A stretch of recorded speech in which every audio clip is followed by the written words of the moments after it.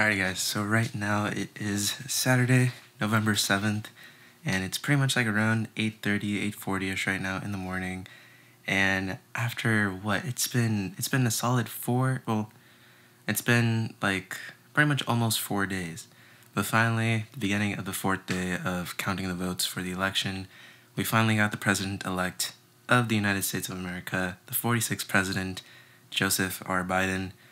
Finally, after all of this stress that I had to go through, like guys, I couldn't even focus on any of my college work for like the past week because I've mainly literally just been following the election, following the status of the different states, the electoral college votes and everything like that. And finally, after all that time, we're finally done with it.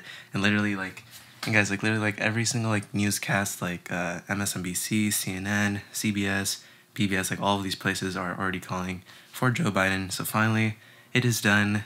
Joseph R. Biden is going to be the next president. And I'm finally just relieved that, we're finally done with this. Alrighty guys, so in today's video, I'm going to be going behind the scenes of the podcast. So if you guys saw in the previous video, I introduced you to the host, the second host of the podcast, Uncle. He's the one behind the camera right now.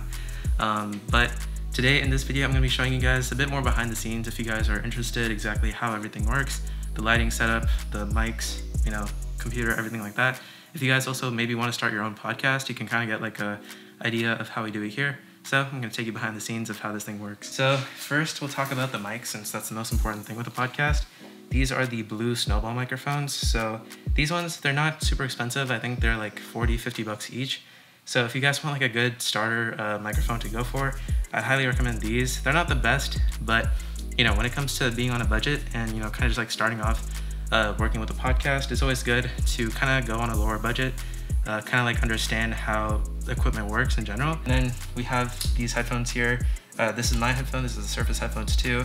Sankalp brought his own headphones because COVID. I don't want to give in my any set of my headphones. So this is pretty much so that we can listen to our audio while we're recording the podcast. So we can make sure that everything sounds good, and it gives us a different experience as well, kind of just listening to our voices instead of hearing other distracting things. Because even when Sankalp and I were having these podcasts, I think my parents were making some noise in the kitchen, so having these headphones on definitely helps being more present in the environment. Now when it comes to recording the podcast with the video portion, now again, podcasting isn't necessarily a video platform first, it's more audio, so definitely you want to make sure that you guys are more focused on audio before you go into video.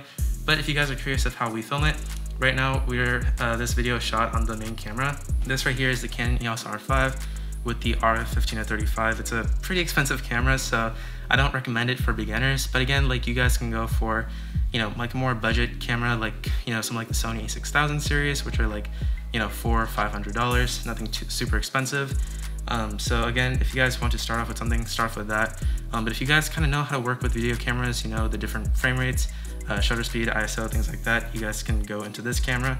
But for the Canon EOS R5, since it can only record 30 minutes each time, technically it's best if you have a cameraman behind the camera to make sure that it's recording the whole time.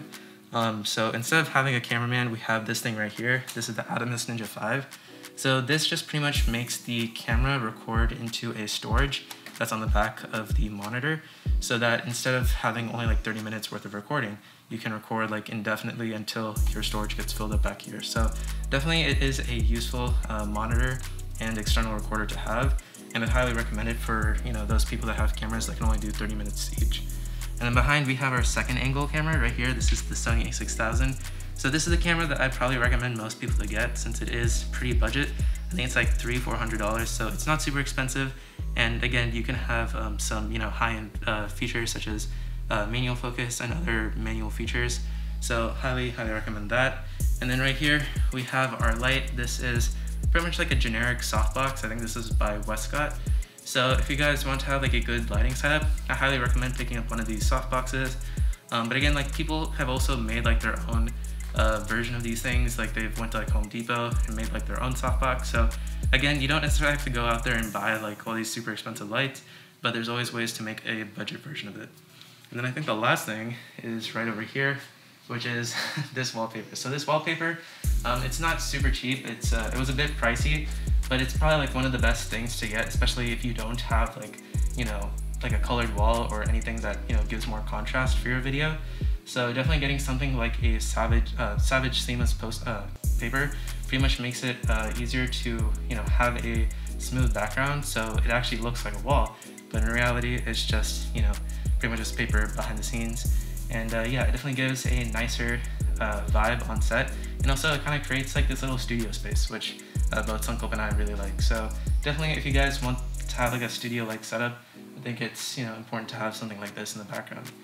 And besides that, I think that's going to do it for the behind the scenes of the podcast. So I hope you guys liked pretty much how we record this, and also I hope you guys got a little bit more information of how, you know, we pretty much film. And also on my YouTube channel too, it's very similar, especially with this camera and the Atomos Ninja 5.